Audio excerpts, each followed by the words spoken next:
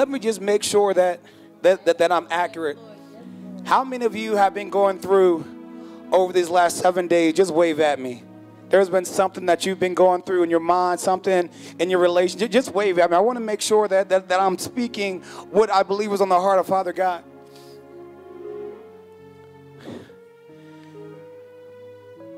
That's why you had to press your way this morning to be in the presence of the Lord.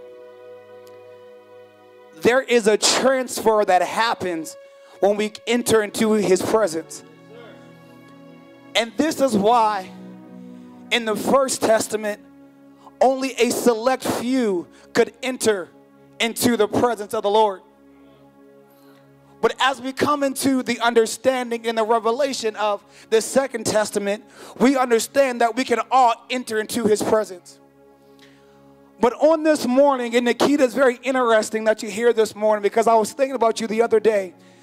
But on this morning, God bless you, as we enter into God's presence, there is an exchange that's going to happen. Even the more, there is some transformation that is going to occur even the more because of God's presence. Listen, repeat after me. Not by power, nor by strength, but by his Spirit. Not by power, nor by strength, but by his Spirit, saith the Lord. Not by power, nor by strength, but by his Spirit, saith the Lord. I need you to make that declaration not only today, but over these next 7 days. That you can know that you are walking in the authority of the word of the Lord Jesus Christ. Not by power, nor by strength, but by his Spirit. It's by his Spirit that every yoke is broken. It's by his Spirit, amen, that you can walk on the serpent and on the scorpion. It's by his Spirit that you're coming out of this. Hallelujah. Hallelujah. Listen, let's go to the word. I'm excited today, amen, as we come to celebrate Pentecost Sunday.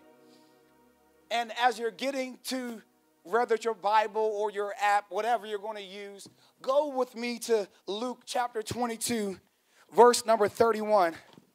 And because it is the gospel, please stand, amen, for the reading of his word.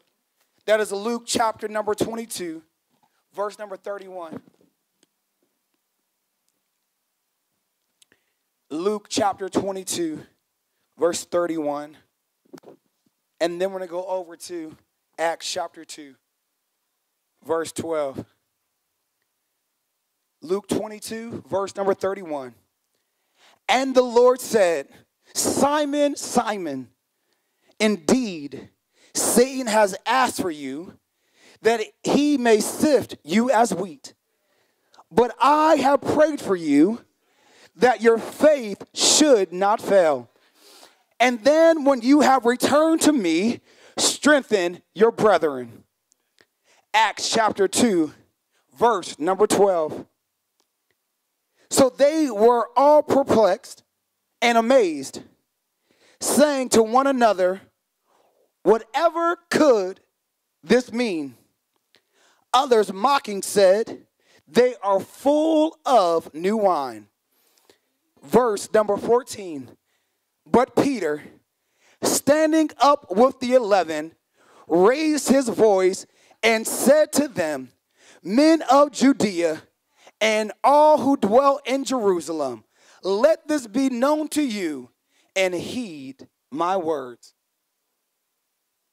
Before you take your seat, you don't even have to talk to your neighbor, but I do want you to look at me and answer this question. The second part. The burden of Pentecost. Will you be the one? The burden of Pentecost. Will you be the one? You may take your seats in the presence of the Lord. So often when we preach and teach about the day of Pentecost, we come out of Acts chapter 2, verse number 1. And we know what it says. When the day of Pentecost had fully come, they were all with one accord in one place. Say one accord, one place. And then it says, and suddenly there came a sound from heaven as of a rushing mighty wind, and it filled the whole house where they were sitting. And again, we teach and preach about Pentecost, and we teach and preach about being in one place and being on one accord, and yet we forget about the mockery that would soon accompany the day of celebration. We forget about the behavior of the one. It was Peter who stood up in Acts chapter 2 and verse number 14 and began to speak to the people. But if we begin to look back at the Gospels, we see that it was Peter who denied Jesus 3 times. It was Peter who drew his sword and cut the ear of a servant of a high priest off. It was Peter who was found naked fishing. It was Peter who could cuss like a sailor, but yet in all of this, God still chose him.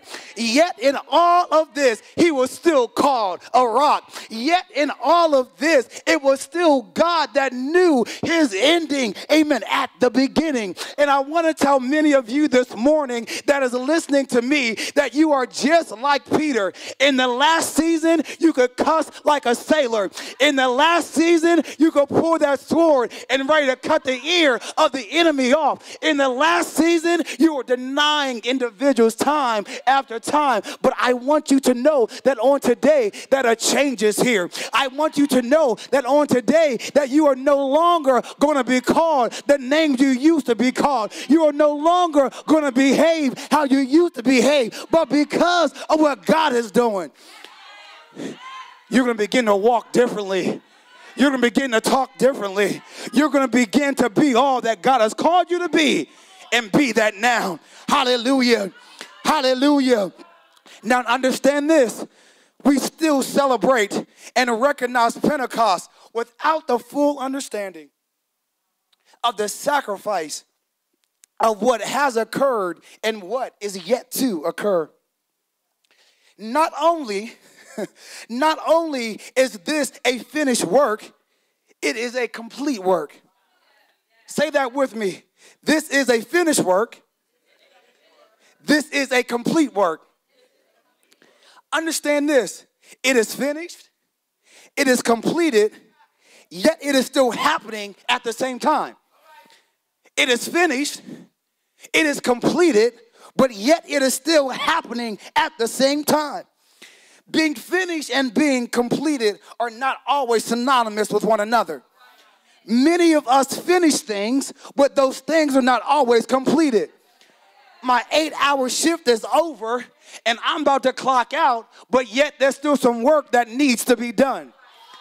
I finished the email, but I did not completely read the email in its entirety. Being confident of this very thing, that he who has begun a good work in you, say in me, say in me, shall complete it until the day of Jesus Christ. So understand, it is finished, it is completed, yet it is still happening at the same time. Listen. Jesus was and is to come at the same time. Healing was and is will be at the same time. Deliverance was and is to come at the same time. I want you to know on this morning that what you are looking for and what you are waiting on, you already have, yet you are discovering it at the same time. What you are looking for and what you are waiting for, you already have discovered it, yet you're waiting on it in this moment. Yeah, we are in the middle of what was and what is yet to become. The Bible says it like this in 1 Kings 18 and 21. And Elijah came to all the people and said, how long will you falter between two opinions? If the Lord is God, follow him. But if Baal, follow him. But the people answered him not a word. Many of you are struggling because you are around a people that are silently confused. silently faltering between two opinions. Yet you are the one that will stand up and speak out. Look at somebody and tell them, I'm still the one. Come on, look at yourself and say, self, you are still the one. Yeah. We are still the one. Yeah, we are still the one. Many of us also have to understand what the Feast of Weeks and the day of Pentecost what it really is. The name Feast of Weeks was given because God commanded the Jews in Leviticus chapter 23, verses 15 and 16, to count 7 full weeks. Say 7 full weeks. Beginning on the second day of Passover, and then present offerings. Someone say offerings. Of new grain to the Lord as a lasting ordinance. See, the term of Pentecost derives from the Greek word meaning 50. Listen, I'm going somewhere this morning. The priest had to present an offering and sacrifice before the Lord.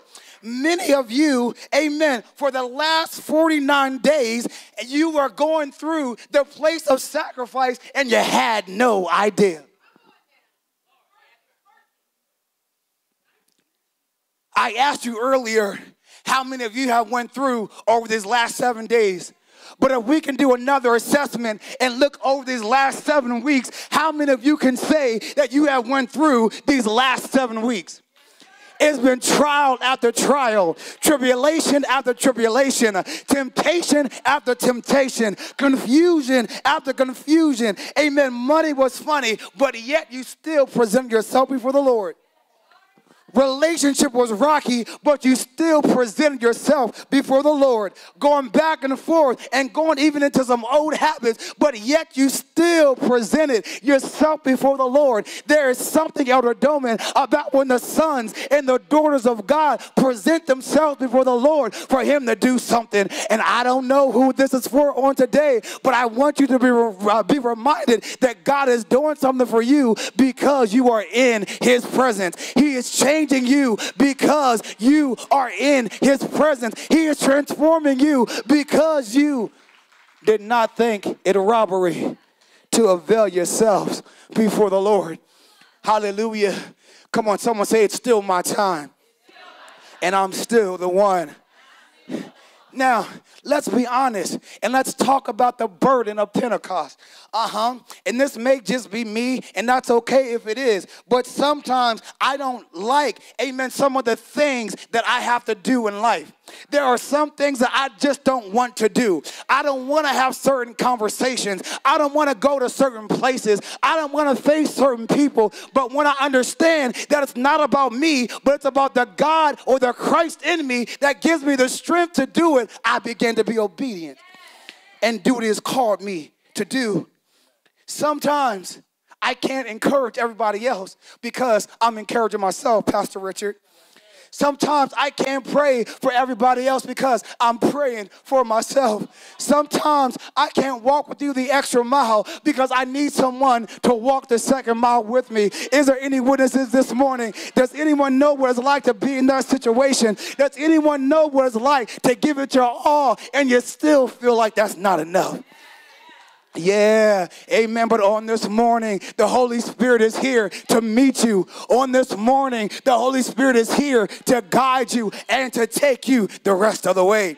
Yeah, and understand this, that this is the moment that we give ourselves to the Lord. He also begins to give us reconciliation. He gives us restoration. He gives us a recompense, and he gives us results. I'm going to say that again. The moment we give ourselves to the Lord, he gives us reconciliation. He gives us restoration. He gives us a recompense, and he gives us results. So that means I'm about to get paid back for what I sowed in the last season. Amen. The Bible says those that have sown in tears, you shall reap with a harvest. And this is going to be a harvest of joy for you. This is going to be a harvest of thanksgiving for you. This is going to be a harvest of abundance for you, all because of what God has promised and said and prepared for you. Come on, say, I am the one. I don't care what it looks like. I don't care what I'm going through. I don't care about the enemy in my life. I am still the one. Yeah. They were around, Peter, when you began to pull your sword. They were around when you began to smoke. They were around when you began to drink. They were around when you sold the drugs. They were around when you were sleeping with that married man or sleeping with that married woman. But greater is he that's in you than he that's in the world. So in other ways, and then another understanding is, I'm not what I used to do. I am not who I used to be. Yeah, I am not going where I used to go. What was, but what is to come. What was, but what is still to come. What you're looking at right now is complete, it's finished, but yet it's still happening at the same time. It is complete, it's finished, and it's happening at the same time. So in other words, I am delivered, I was delivered, and I will be delivered at the same time. I was healed, I am healed, and I will be healed at the exact same time. Look at somebody and let somebody know, I'm coming through this thing. I'm coming through this sickness. I'm coming through this divorce. I'm coming through this circumstance. I'm coming through. Yeah. Hallelujah. The last 49 days you struggled one thing after another. It was almost like life was being choked out of you. It was like the enemy had his knee on your neck. But listen, you can speak to the enemy. You can speak to the circumstance. You can speak to the situation and let the circumstance and the situation know that it no longer has you. Let the circumstance and the situation know it can no longer conquer you, but you are conquering it. Let the circumstance and the situation know it can no longer bother you, but you're coming after it, and you're coming after it with a vengeance. Let your addiction know it will no longer conquer you, but you will conquer it, and you're coming forward with a vengeance. Let everything that knows about what it was that you're coming back to recover it all.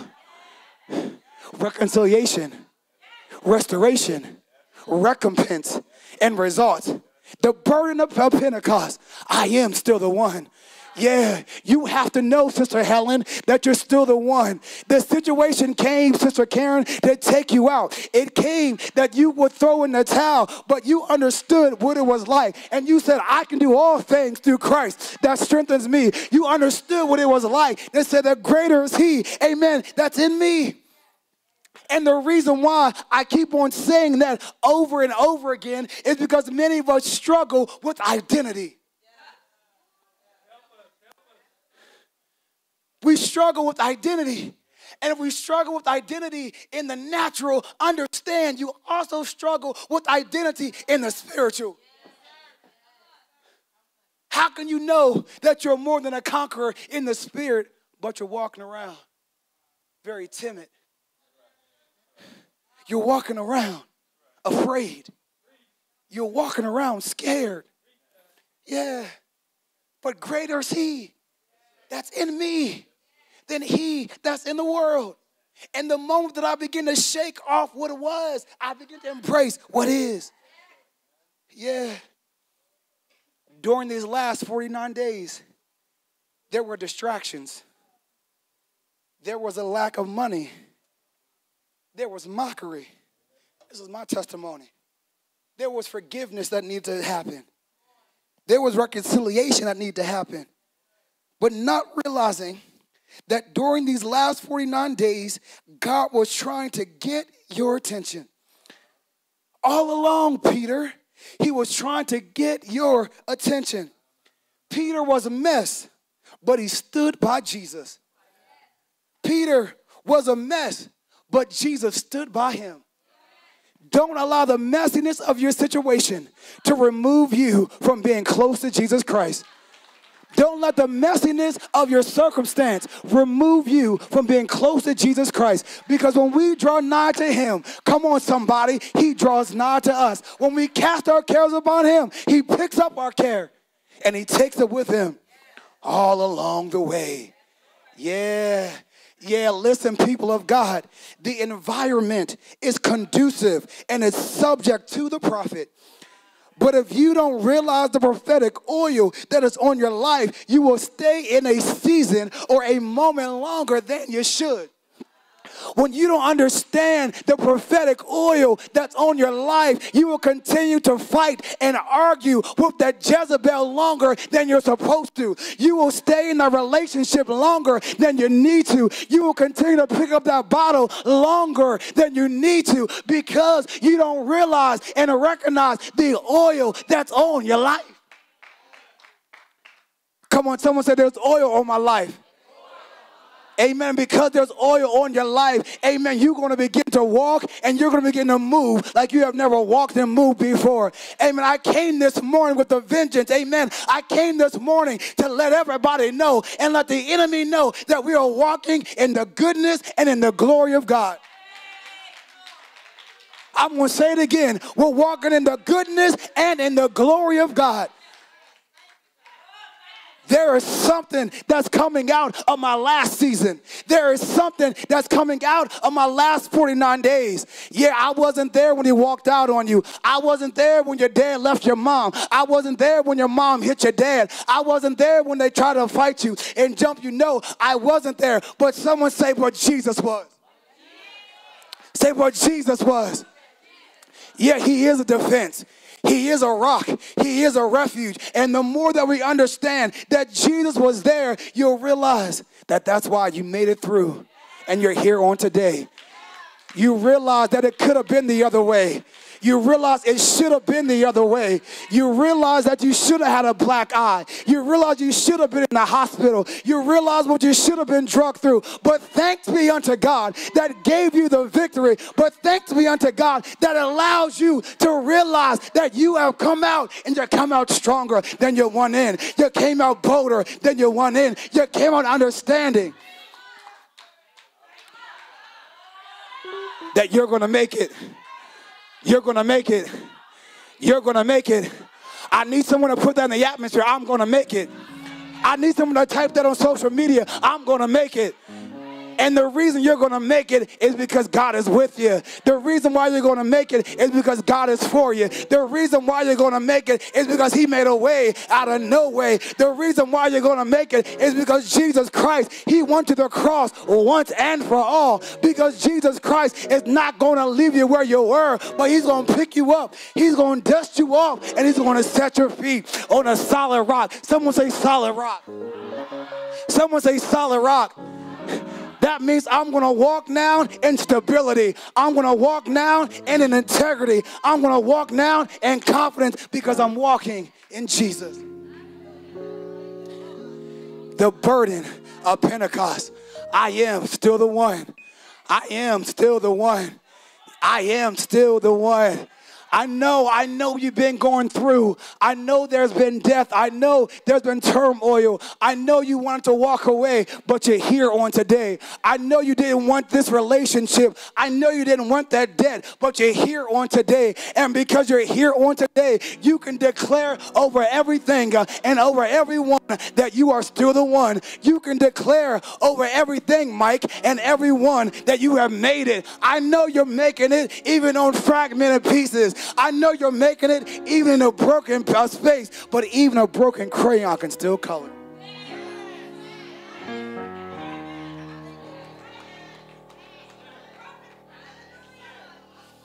Yeah.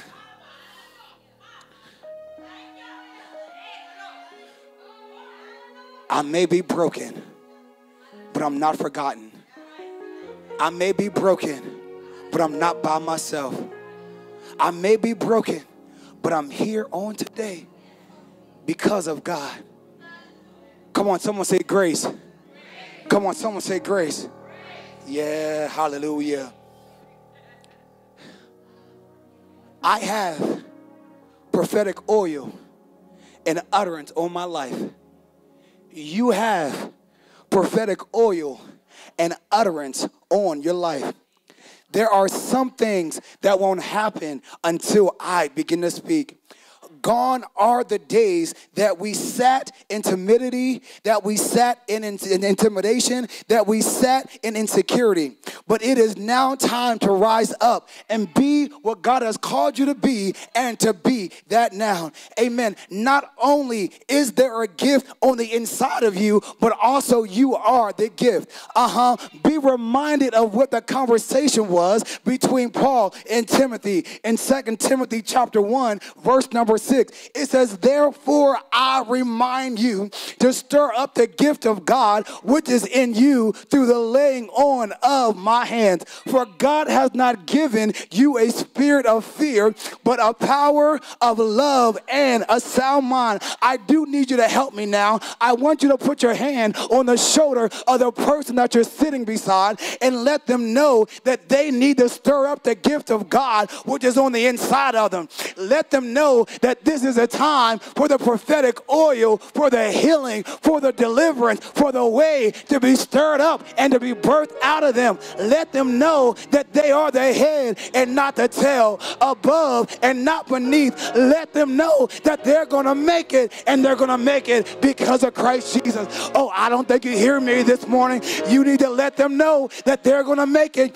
You need to let them know to stir up the gift, stir up the gift, stir up the gift. Stir up the gift. Stir up the gift. Stir up the gift. Stir up the gift. Apostle, stir up the gift. Prophet, stir up the gift. Evangelist, stir up the gift. Pastor, stir up the gift. Teacher, stir up the gift. Hallelujah. Hallelujah. Because you are the one. Hallelujah. Hallelujah. Yesterday is gone and today is mine. Hallelujah. Yesterday was and today is, and I am still the one. There was a song that said, Jesus, I'll never forget what you done for me. Jesus, I'll never forget how you set me free. Jesus, I'll never forget how you brought me out. Jesus, I'll never forget. No, never. And many of us, Tanisha, we need to be reminded of that on today, that we won't forget about what Jesus Christ has done, that we won't forget that it was finished, it is completed, and it will be at the same time. In our text, in Luke chapter 22, it says, and the Lord said, Simon, Simon, indeed, Satan has asked for you, that he may sift you as wheat. But I have prayed for you, that your faith should not fail. And when you have returned to me, strengthen your brethren. Apostle, I have questions. I have questions, Anita. And the Lord said, Simon, Simon, indeed, Satan has asked for you. When did Satan ask for Peter? The text doesn't record that. Why did Satan ask for Peter? And what did Peter possess that Satan was after? Many of us in the room are just like Peter. Why did Satan ask for Sharon? Why did Satan ask for Tico? What did Anita have or possess that Satan was after? And the more that we begin to ask those conversations and ask those questions, he comes back with a response. He comes back and he lets us know through his word. Number one, that your assignment and your responsibilities will reflect the results of the anointing that's on your life. Your assignment and responsibilities will reflect the results of the anointing that's on your life. Isaiah chapter 61, for the Spirit of the Lord God is what? Upon me. He has anointed me. So once you realize that you are anointed, you will realize that God has prepared you and anointed you even for this. You know, we say that I'm equipped for every good work. Now, others they will not be able to comprehend and understand the anointing that's on your life, but it's not for them to. Number 2, here in the text, in Luke 22, Jesus himself prayed for Peter. Jesus himself prayed for you, Anita. Jesus himself prayed for you, Tia. Jesus himself, he prayed for you. And understand this. Not only has he prayed for you, but he looked beyond your faults and saw all of your needs. The song says, I shall forever lift my eyes to Calvary. And the more that we understand that we need to lift our eyes to Calvary, we look at what the sacrifice was in Jesus Christ. And then the third point, we see it here. The Bible teaches us to cast our cares upon him, because your brothers or the brethren is depending on you. Jesus says here, Matthew number 11, verse 29, take my yoke upon you and learn from me, for I am gentle and lowly in heart, and you will find rest for your souls. For my yoke is easy and my burden is light. The burden of Pentecost is for a transformed world. 3,000 people were saved as a result of the day of Pentecost. Not only were they saved, but they were baptized. There is a people that is waiting on you to experience Pentecost, that they can be saved and they can be baptized. And you are the one. He wants them to know that there is deliverance. Yeah, there will be some individuals that's going to mock you. They're going to talk about you. One thing that these last 49 days have taught me is to walk in the integrity of my heart. And when you begin to walk in the integrity of your heart, you understand, yes, Lord, that it's not about what they're saying about you, but it's about you walking the anointing and the oil that he has placed on the inside of you.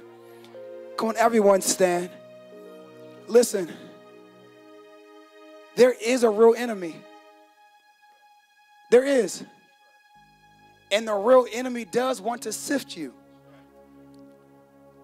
But Jesus has prayed for you that your faith would not fail.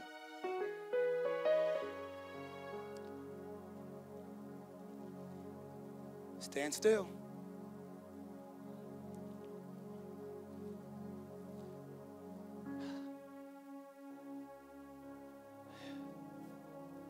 How many of you received this word on today by a show of hands?